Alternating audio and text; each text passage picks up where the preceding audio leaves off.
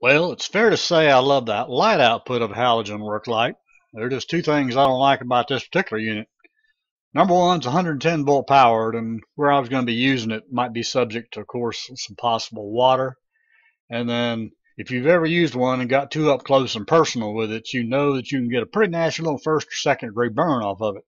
As far as light output, here's pretty much a sample of what it'll put out, about 6 feet away from the wall in this case.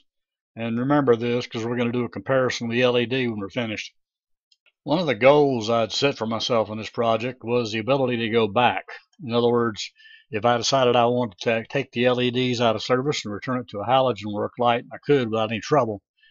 So everything I'm going to do here, of course, can be easily reversed. First step, of course, is just take out the halogen bulb. After that, it's time to go ahead and take out the reflector. In the case of this unit, it's just held in place by a single screw that goes to the very back of the connector. In this case, a Phillips screwdriver, and just a couple seconds takes it right out. Now, the next little step, of course, is to get the reflector out. And in this case, that's not too bad. You just have to pinch up on the edges and it'll pop right out.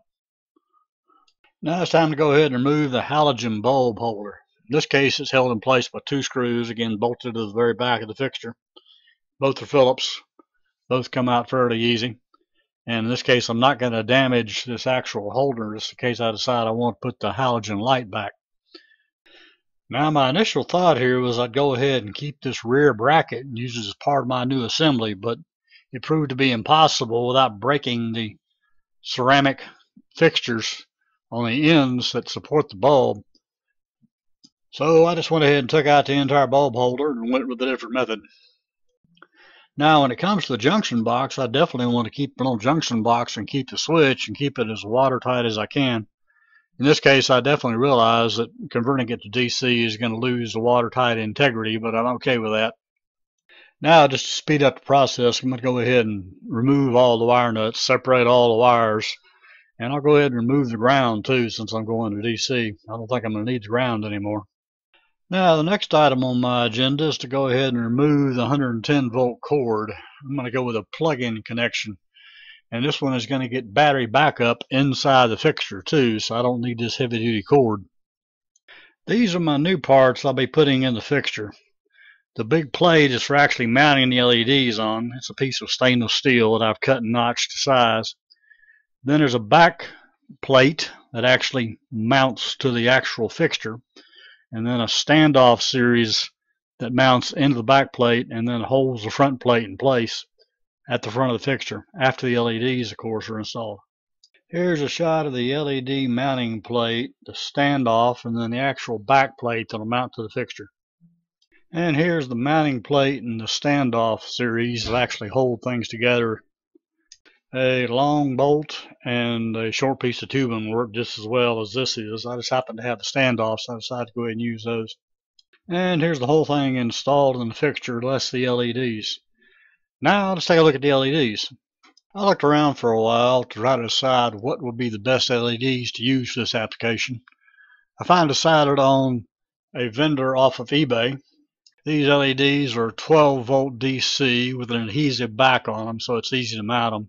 A little bit high density LEDs, 528 LEDs per meter, and they're also dimmable if I want to raise or lower the brightness. And here are the LEDs mounted on the backing plate. The black strips leader end are electrical tape, and you'll see why in just a second. Well, they say that you can cut these with a scissors, and I'm going to say yes and no. The biggest problem with cutting them with a scissors is it wants to draw on you, which means, of course, you're going to get a bunch of uneven cuts like I've got here. I'm not sure the best way to cut these, probably a sharp knife and then use scissors, but yeah, it's very difficult to cut these straight. The LEDs are placed on the backing plate in a pair configuration where possible, ground paired with ground or hot paired with hot. It's also wired with two headers, meaning the ground on the left and the hot on the right. The grounds and the hots are jumped together on opposite sides of their respective headers. The headers are wired with 20 gauge bare copper wire, which should be more than enough to cover the amperage of this LED panel. Here's a close-up of what the main power connections for hot and ground look like. Now, before you go at me on my wiring, yeah, true, it could have been neater, but it definitely works. This one was my first and a learning experience. I'll definitely do better next time. And there will be a next time. I'm looking at making some more of these LED panels. Word to the wise, make sure that you tin the actual LED connection points first before soldering the wires to them. Makes things go a whole lot smoother. The battery is put together with three 18650 lithium-ion cells. There is also a battery protection circuit that's wired in with all of this. Here's the DC power connector. I'm using a 16-volt wall wart style power supply to either charge or power the LEDs directly off of the household current. In addition, there's a 7812 solid state voltage regulator. I installed this just so that I could still have the power plugged in and be using the 12-volt lights and not worry about doing damage to the LEDs with low voltage. As to how well my new LED light works, well, here's what it looks like right now at the same relative position as the original halogen bulb, and here's the comparison. Here's the original halogen bulb with the fixture in the exact same relative position of the wall. Well, that about wraps this one up again. Hope you found this interesting and useful. If you did, definitely consider giving me a like and definitely consider subscribing. I've got quite a few other little projects coming on pretty soon, I think you will see. Until our paths cross again, y'all take care now, yeah?